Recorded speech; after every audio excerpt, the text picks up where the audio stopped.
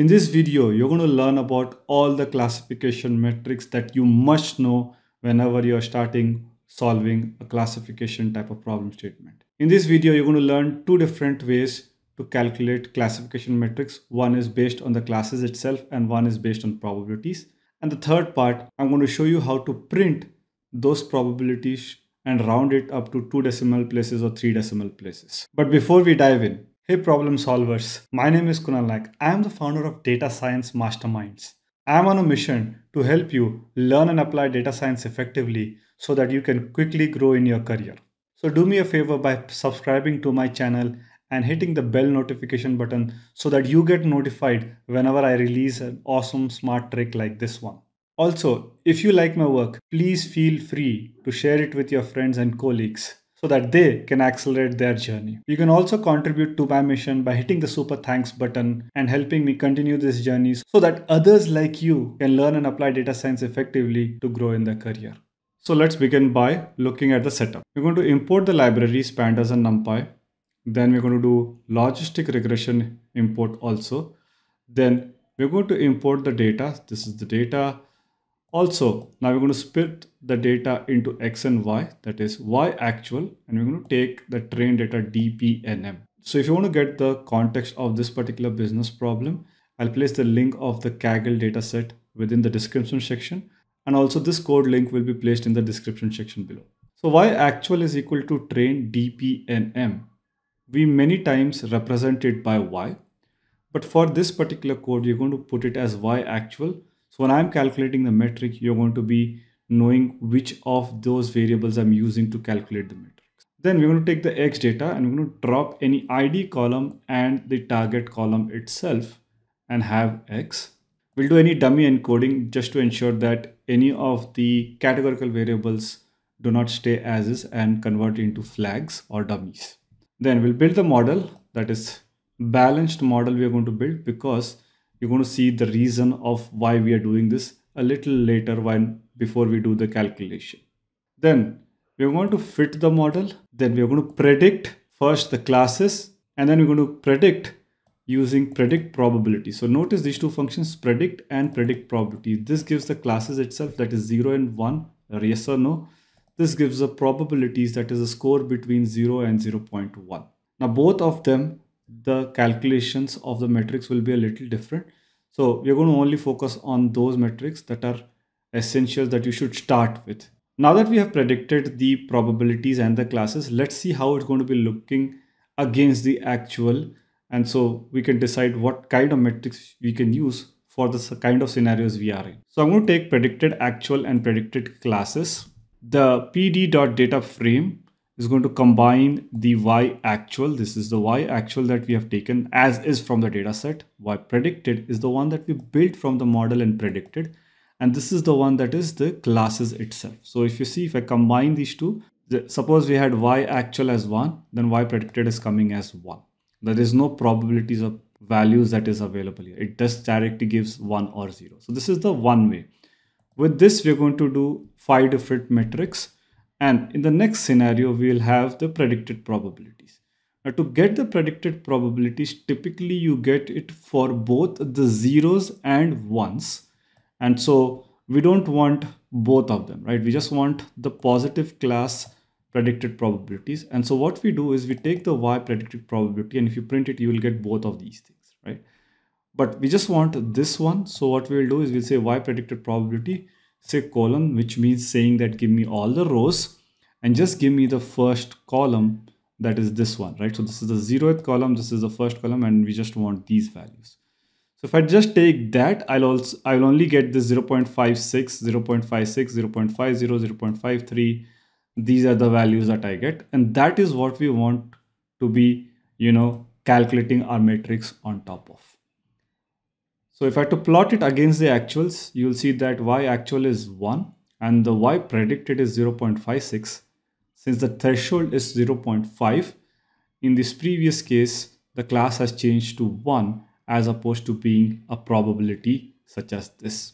Later on, you'll realize that just playing with the cutoff itself will also give you significant improvement or worsen your performance depending on what cutoff you choose. Next, we're going to see why we use the class weight in the logistic regression.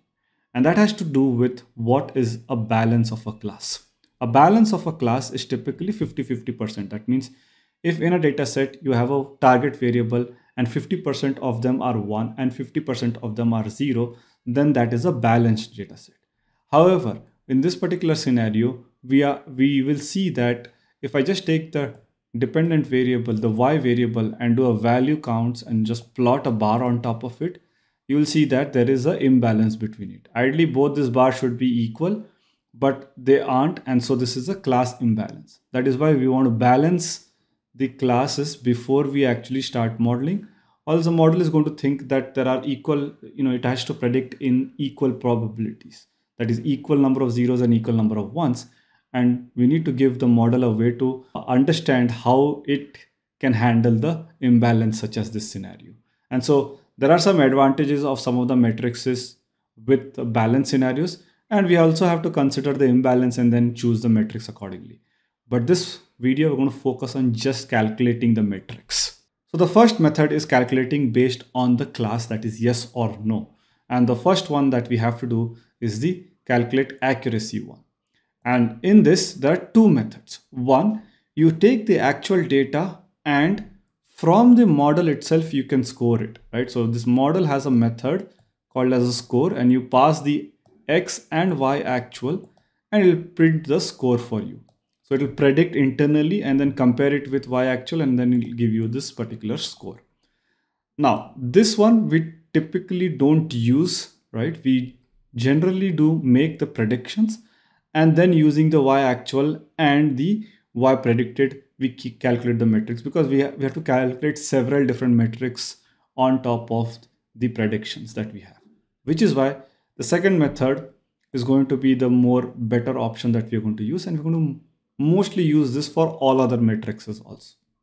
So what we're going to do now here is that sklearn has a library called as metrics, and it has all sorts of metrics, classification, regression, and there are a variety of those metrics. So you can go ahead and check out or Google sklearn metrics, and you're going to see all the metrics that it will provide. However, we're going to focus on just the 5 right now. So from sklearn metrics, we're going to import accuracy score, and then we're going to say print, give the accuracy score function, and print y actual along with the y predicted. So give it just y actual and y predicted. So the actual one and the predicted one, if you see, we are just giving it this y actual and this y predicted.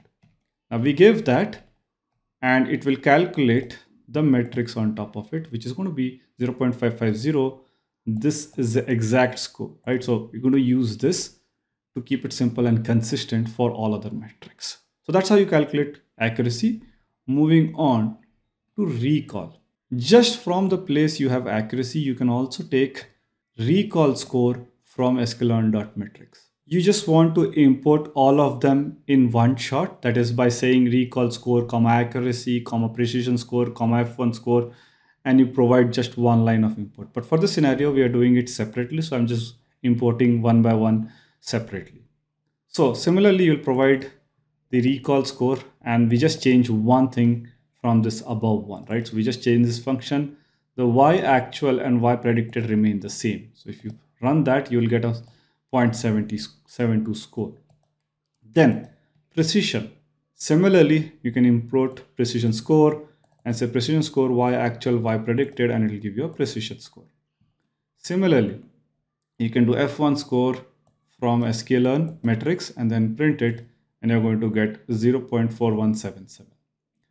Now, there is one nice function or method that basically gives the entire classification report, that is all the above and a little more. That is going to be called as the classification report. I typically use this because it just gives me all the calculation in one shot. So we have basically precision here, but notice it gives it for the zeros and it gives it for the ones. Typically all of the above metrics is printing out the scores for this one. So if you see the 0.29, the precision is going to be the 0.29, 0.72, 0.72 of recall is going to be the recall score that we have here. And similarly, the accuracy score. So you want to be mindful about which number you're looking at. Typically, when you're starting off, start off with this particular line and this particular line, right? So these two are the ones that will be most important focus for you when you are initially starting off. As your knowledge improves, you will be able to interpret the rest of them. So keep your focus here for this particular classification report. Now with this, we have successfully learned the precision, recall, F1 score and the accuracy metric. And classification report just combines all of them. However, with the predicted probabilities, we can do one calculation, and that is going to be this one, the ROC AUC score. So here, much like the other metrics, you're going to say from sklearn.metrics import ROC AUC score. You give it the same thing, you give y actual, y predicted, but this time instead of giving y predicted, so we're going to change this to y predicted proba and run it, and it'll give us an ugly error saying y should be a 1D array got an array shape of 3000 by 2. This is because it's giving the 0th and 1 probabilities also, right? So which is why we need to give the square bracket, right? Give comma, give colon here, and give the first column here as an input. And so if you do that, then it will do a ROC AUC calculation score. So that's why you need to be mindful about using the probabilities. It can't simply directly use it. You just need to give it the positive class only or negative class depending on the situation you are in. But most scenarios, you want to start off with giving the predicted probabilities for the positive class. And further, what can you do with this? We can also do a plot using ROC AUC curve. And this is mostly used when both the classes are important, that is, ones are equally important as the zeros. The last step is proper formatting. And you'll have noticed that when we take the train accuracy and print it out, it's going to be printing 0.555033, and there's a lot of decimal places. So in short, what we want to do is just get it to maybe 2 or 3 decimal places, and it should be looking fine. Also, sometimes we may want to mix some text with it and print it. So let's see how we can do that. I'm going to take this train accuracy into a variable. Using this function, we're going to say y actual and y predicted. And we do that, we can print the accuracy. Now, the first method is using the percentile method. And the way it is done is you basically provide within single quotation the percentage dot 2f, that is meaning the 2 decimals. And then you say percentile train accuracy. When you do that, it is going to print 2 decimals. If I do the 3, it's going to put 3 decimals. And that's how it's automatically going to round off also. So it's going to do that, and you can provide either variables or you can directly provide this function itself and it will do the work. So that's the first method. The second method is using dot format. And so what you do is you basically take the values and say 0:2f. So basically this curly bracket represents that there should be, and we say dot format, and you give train accuracy here. And so it'll print this number and it'll print it with decimals. Notice the same thing is available here. This 0.2f is. So it's going to do that, and along with a 0, right? So here we did not do a 0. Here we can say 0.5. That's how it's going to be printing it. And this one, we can have multiple numbers. So we can add another curly bracket and then say comma and give another value and continue to give values, and a lot of numbers getting printed. The last part of it is, can we put a text? Yes. So within this quotation, you can put a text, and you don't have to do that text concatenation and all of that thing, right? So it's that way it makes it simple to print this kind of a number. And so you do that and you say dot format and then you say train accuracy, and you're able to print that. And you can see, you can say train accuracy 0.56, and then you can add another line, say test accuracy 0.57 or something like that, and you will have printed your train. So this way you're not only calculating the metrics, but also taking the aesthetics of how it's going to be printed. And so that's all I have for metric calculations and printing. Next steps, definitely you want to check out confusion matrix and the ROC AUC plot. So for that, I'm going to do another video